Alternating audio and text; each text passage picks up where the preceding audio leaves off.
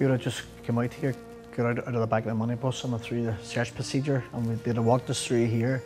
The screw would have had your, would come with you and would have had your, like it's like a pass with your photo and obviously your security material on it, and he would have escorted us onto the visits here, depending, they'd have told you which visit you were going to, which room. Like up these depressing corridors that they had. Obviously the lights and that would have been on at this stage. You may have passed royalist prisoners or whatever at that time, and I think there was an understanding that there would be no violence or hassle between loyalists or republicans on visits, you know. The visits themselves would have been segregated.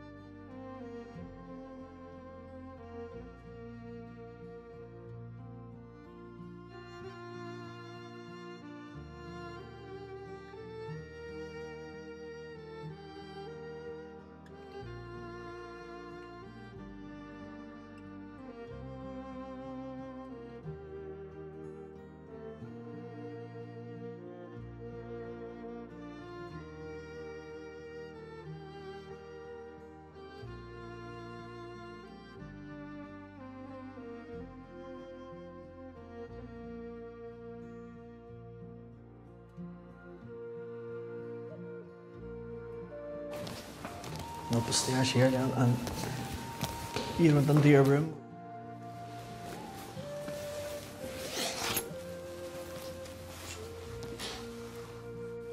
Yeah, when I got transferred back from England, you know, the visits here, you notice a big difference. The visits here at that time were less oppressive. The screw came in, told you what number you were sitting at, and he went and stood behind the glass there, so there was no screws or people standing over you. You know, you had privacy in your visit.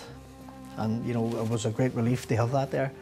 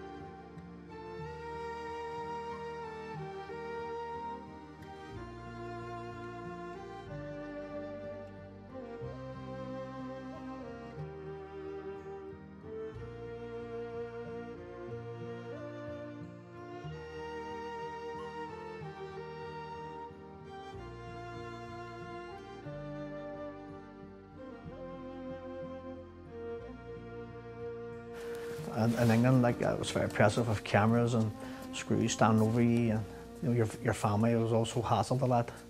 So it was more relaxed at that time. It obviously reflected the times coming up to the ceasefire and that, you know.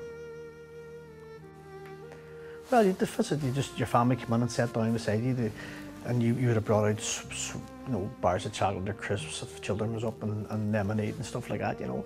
You just sat down then and sort of more or less done your own thing. There was nobody standing over you or no screws, you know, standing over you.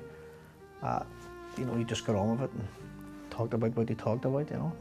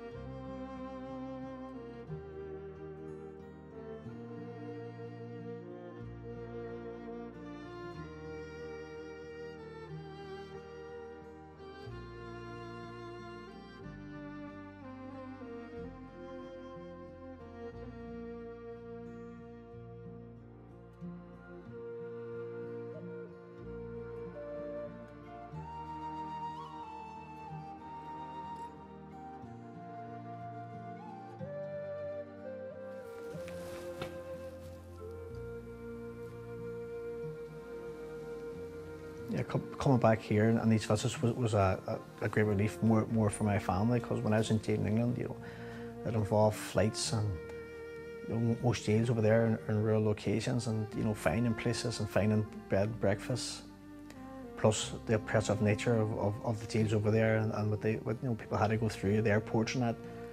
So coming back here, you know, for me was a great relief for my family, more because we're only an hour and a half down the road in Derry, you know, and that sort of helped and would help your long-term relationships as well, you know.